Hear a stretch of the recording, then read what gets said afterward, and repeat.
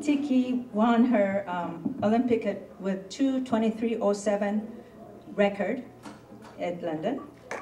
And she was born in Bokaji, a town renowned for producing top runners. She began competing in road races in Ethiopia and came fourth at the 2004 Great Ethiopian Run. She went to Spain in 2006 and made her debut over the half marathon distance. She won the San Silver Barcelona 10K race at the end of the year. She traveled to Japan in 2007 and won the 10K.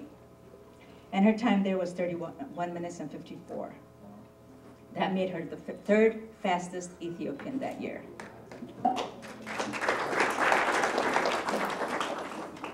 And then she won the 2008 Women First 5K in Addis Ababa in March. And then she came fourth at the high-profile World 10K in May. In late 2008, she took sixth place with a time of 1:10:22 hours. And then she came second place at the American debut. Her marathon followed in October. At the marathon close finish, she took third place on the podium. In 2010, she came fourth at both Los Angeles Marathon and at the Dublin Marathon, and she did improve her best to 2:29:53 hours. And this year, in 2013, she's already defended her half marathon title. That is Tiki. The second person that we're highlighting today is Bethlehem Tlahon Alamu, and she's an entrepreneur, and she founded the Soul Rebels shoe in Africa. And she's considered one of Africa's most successful people. Bethlehem Tlahon was born and raised in Zendaburg, a small, impoverished rural community in Addis Ababa. And as a child, she discovered that people of her community were living in abject squalor because there were very few jobs available. While most of the locals were unemployed, Bethlehem discovered that several of them possessed remarkable artisan skills which remain largely unexploited. By 2004, armed with startup capital sourced from her husband and members of her immediate family, Bethlehem mobilized artistically gifted members of her community and founded Soul Rebels, which has become one of Africa's most recognizable footwear manufacturer. Today, shoes under the Soul Rebels brand are sold in over 30 countries around the world and through various e-commerce sites like Amazon.com. Soul Rebels has become a hugely successful, sustainable, truly world-class enterprise, and bringing in at least $1 million in annual revenue.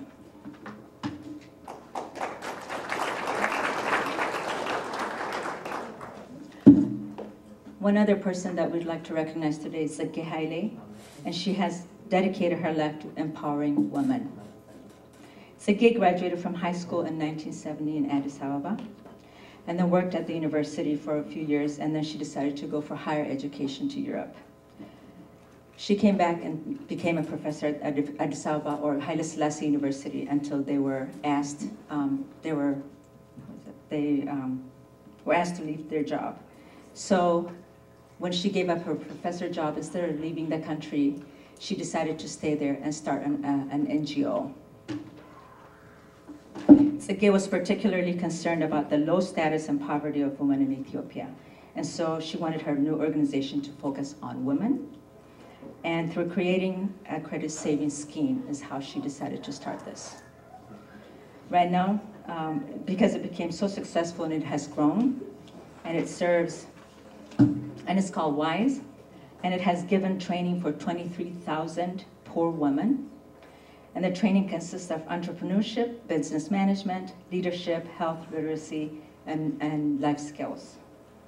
This has also created 50 savings and credit cooperatives, as well as central union, with a total loan of over 65 million birr, and it has 12,800 active members. And mind you, these are women that are low income or considered poor. And the last person we would like to highlight is a journalist, and she is Bofta Imam. She was raised in the Washington, D.C. area and received her education at the University of Maryland at College Park. Bofta was currently a reporter, she's currently a reporter at Fox 13 News in Memphis, Tennessee.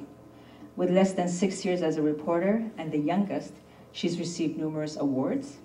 And the last one is an Emmy Award she received by the National Academy of TV Arts and Science for Excellence in Continued Coverage category.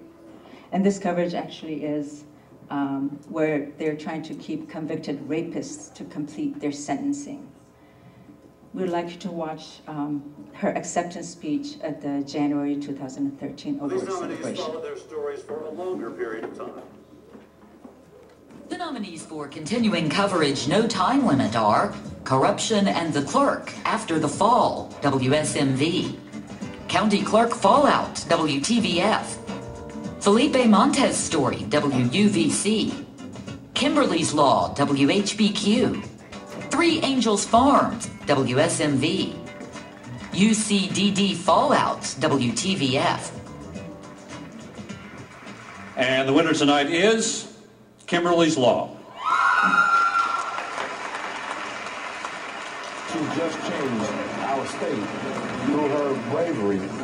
You know, it says a lot. I stand here today for the victims who don't have the courage to stand up against the justice system, for the victims who don't have the courage to stand up against their attacker. Wow, this is so amazing. Thank you so much, and I'd also like to thank God for the positive energy you continue to send my way. I'd like to thank Fox 13, who continues to support my work, and I'd like to thank everyone who was involved in this compelling story and allowed myself and talented photographer Michael Moore to document a moment in their life. I believe that each one of us has a story, and my story begins with my parents after they migrated from Ethiopia to America in the 1970s. They planned to attend college here and just return back to Ethiopia. But as we know, life rarely goes as planned, and some of the best stories that we share in journalism are stories of people who take an unexpected situation and make the most out of it, and then go on to help others. Turmoil in Ethiopia kept my parents here, and our home became a rock for dozens of family members who migrated from Ethiopia to America in hope of better opportunity. My parents' experience while working to achieve their own goals inspired me to do this kind of work, which I hope creates change, as Kimberly Morton, who really deserves credit here, did so with a new law that will create change and keep aggravated rapists in prison for their full sentence. I'd like to thank everyone who has supported me, and I want to really say thank you so much for this award. It means so much to me, and I really believe that this is the kind of work that we as journalists are meant to do, to create change, inspire people, and help people. Thanks again. Betam Exidest Aline. Thank you so much.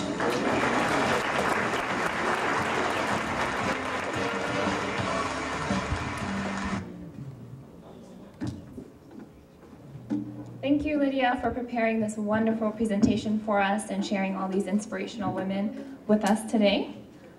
Now we are at the Bunna ceremony. Coffee ceremony is an integral part of an Ethiopian woman's social and cultural life. An invitation for a coffee ceremony is considered a mark of friendship and respect. Performing this ceremony is almost obligatory in the presence of a visitor, no matter what time of day. But don't be in a hurry, because this special ceremony can last for a few hours. Yes, this coffee is certainly not instant. Bunna is a community building activity. Women gather together to discuss issues, to get and give advice and support each other. Wazaro Burtukan Tekiste has prepared the coffee ceremony for us today, and we welcome you to come up and get some coffee and join us. Also during this time, you are invited to walk around and view the art that we have on display. It's in the back left corner. You are also invited to speak with the presenters during this time. Additionally, we will be playing some Ethiopian music, so don't be shy. Come up and do a dance. The youth dance group showed you how to do it, so you can, do a little bit of what they are doing.